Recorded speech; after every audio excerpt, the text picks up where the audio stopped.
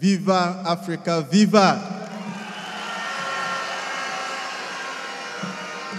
Viva Africa, viva!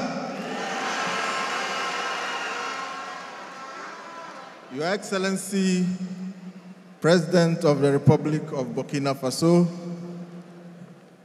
Right Honorable Speaker of the Transitional Assembly of the Republic of Burkina Faso,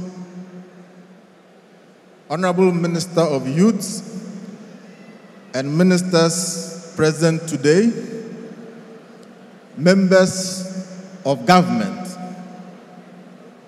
Let me stand on the existing protocol and to tell His Excellency the President that the last time I came here, I promised to speak.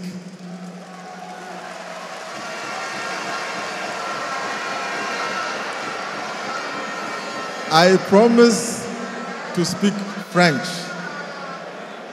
but I understand also that His Excellency the President is on an anti-imperialist drive, and therefore I have chosen to stick to English language even though it's imperialist as well, and to assure the young people of Burkina Faso that Africa is with you and we stand in solidarity with you.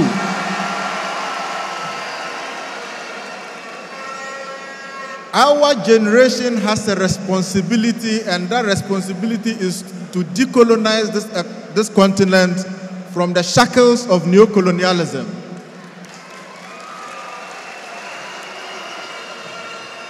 And Excellency, we are here today because we believe in the fight against neocolonialism.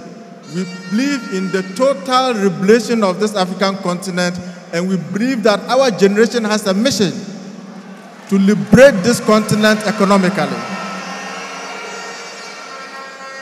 Your Excellency, before I take my seat, I would want to touch on just two important issues. And those two important issues I know are the heart of Burkina Faso's development and the African continent. One is the peace, security, and stability of this continent. We cannot build a stable, progressive, and resilient African society if our people are in abject poverty. And therefore, we can have the conversation about democracy, but first we must liberate our continent. And so, Your Excellency, the young people that are gathered today believe that Burkina Faso is on the right path in terms of liberating itself from colonial shackles. The second issue that I want to touch on is that Burkina Faso and the rest of the continent, we are not an island. We need to move in solidarity as a continent, recognizing that the instability in the Sahel have got a direct effect on the progress and development of this continent, and therefore, every African country must take responsibility for ensuring that there's peace, stability, and security in the Sahel. In concluding, Your Excellency, I want to acknowledge the presence of the leaders of national youth councils, agencies, and authorities across the continent that have gathered here in solidarity with the youth and people of the Republic of Burkina Faso.